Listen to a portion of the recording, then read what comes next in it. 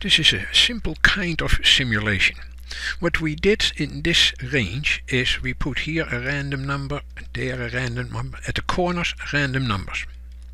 And then we want a gradient in between them so that we get in a 3D surface charge a nice pattern.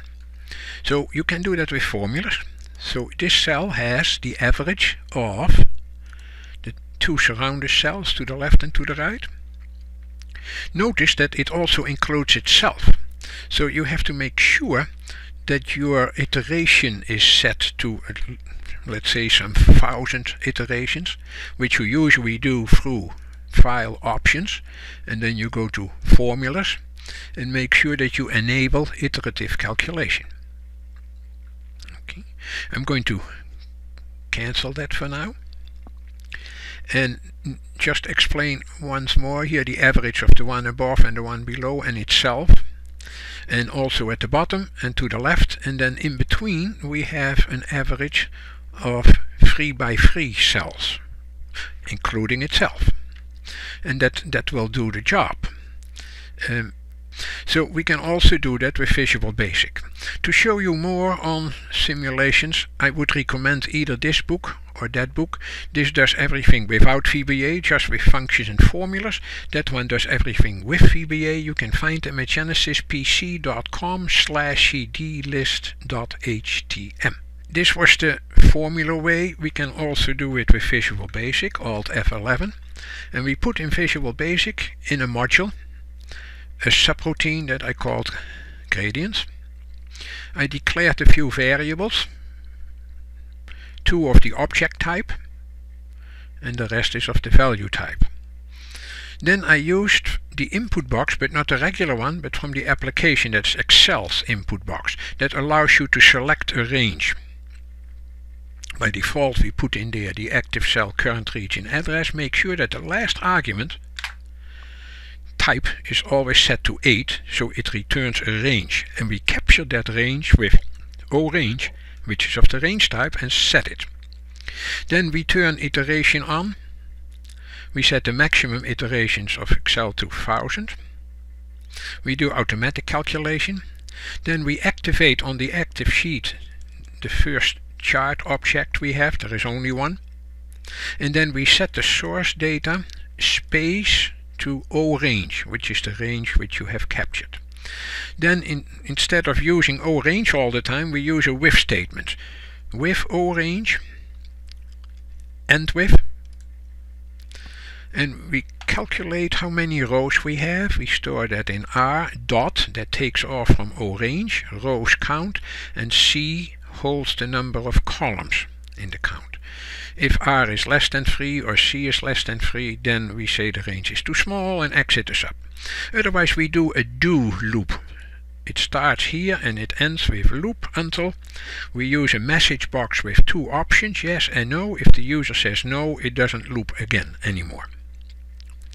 So we clear the content in dot cells. Don't forget the dot all these times. Current region clear context. We make sure that the number format has only 2 decimals. Then we place a random number in the 4 corner cells. Those corner cells are 1, 1, row 1, column 1, then row 1, column C, and the last one is row R, column C. We put random numbers in there. Then we replace the formula with value, so they don't recalculate each time we do the rest of the formulas. So we replace the formula with the value, which is basically a pay special routine. And then just that the user knows that the corners have been set. Then we fill the top and the bottom row first. We do that with an R1 C1 formula. Equals, open your string, double quotes, equals average. R, the same row as the cell we happen to be in, 1 column to the left, up to the same row, 1 column to the right. That includes itself. We do the same at the bottom too, the same formula. Then we do the far left and the far right column, so the vertical ones. So that is the average calculation on 1 row up in the same column, 1 row down in the same column, and we do that also for the right one. Then finally we fill the center cells. So we do one row up, one column to the left, up to one row down, and one column to the right. Then you probably want to, but you don't have to, replace the formulas with values like we did before. So I'm going to uncomment that out. Dot formula equals value. We loop until set, and don't forget at the end to set iteration to false. So now we have much more flexibility. Visual Basic does much more than just do the formula work. Control Shift G, that's the shortcut I assigned to that thing. It highlights by default this one. I'm going to expand it by one row and one column. OK it. It puts the corner cells first. Random numbers. You see here what the 4 corners are, which is a 3D surface chart, and then it fills out the rest, and we get a nice curve 3D. If we repeat it, it will do the same again. I'm going to do it much more extensively. Of course, the chart gets more details. And that's the end result we got. If we repeat it again, you get very different results.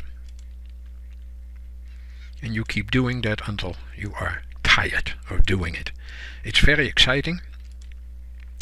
All I want you to know is that you can find much more like this and much more intricate in these 2 books. 100 Excel simulations, with or without VBA.